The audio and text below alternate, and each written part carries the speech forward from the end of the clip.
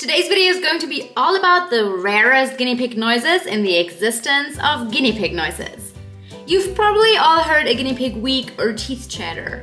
Rumba strutting might be a little bit more rare if you've never had a group of pigs, but it's still a pretty common sound. So what are the rarest guinea pig sounds out there? I collected some, and let's find out.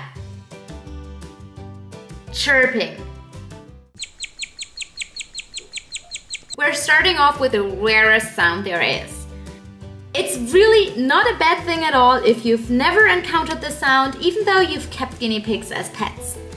You might have even heard it when you were half asleep and thought a bird was outside of your window. Chirping usually means a guinea pig is panicking or just very stressed. The situation doesn't have to be objectively threatening for a guinea pig in order for it to make this sound. Sometimes a guinea pig just falls asleep deeply while surrounded by the herd members and wakes up to find everyone has gone for a nap on the upper level. Cue a scared guinea pig thinking it's been left alone and chirping. Real story that happened to a baby guinea pig of ours. Chirping is super hard to distinguish from a bird making that sound outside. It's probably one of the rarest sounds there is.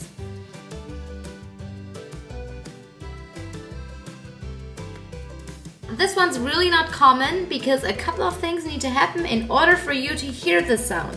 First of all, a situation has to be threatening enough for a guinea pig to produce the sound, while also not being threatening enough to warrant the chirping sound. Also, your guinea pig needs to be a little bit dramatic to make the sound.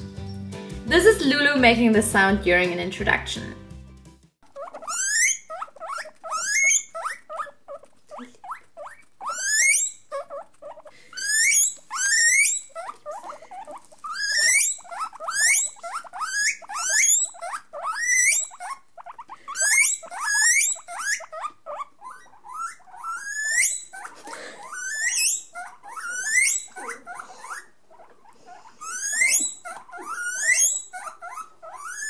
No guinea pig was touching her, but she felt uncomfortable with all of the new guinea pigs.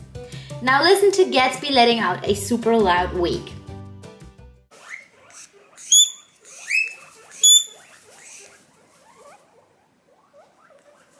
You can see that with both of these sounds, their mouth is wide open.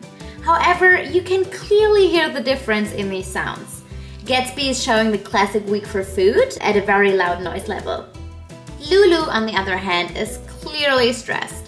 You can hear that her squeak does not sound like a wheak for food, but rather shows clear unhappiness.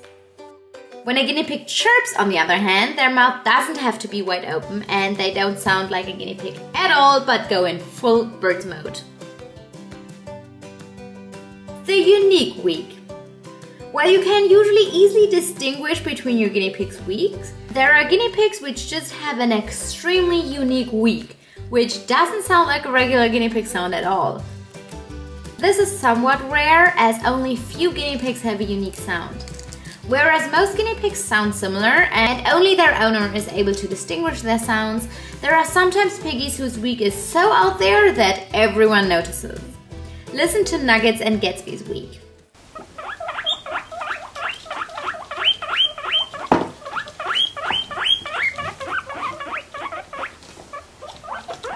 Now listen to Minnie's.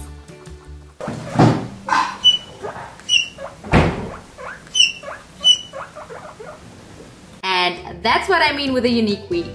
I think Minnie's off-tone wheak speaks for itself.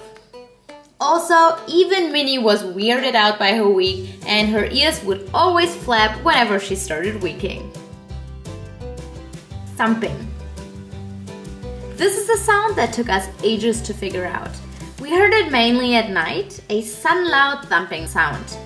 While rabbits are known for thumping, guinea pigs aren't, so it took us a while to figure out that the sound originated from the guinea pig's enclosure.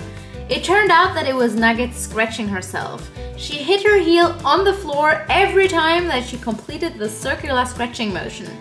Turns out the other guinea pigs do that as well. You won't really find an explanation of the sound online, and I'm not sure if anyone else hears that as well. I do hear it with a couple of my guinea pigs, but I don't hear it with others. But I have more than one guinea pig who produces that sound, so I would consider that sound to be somewhat rare as well. These were a couple of rare guinea pig sounds. I hope you enjoyed this video and let me know if I missed something. And see you guys next time!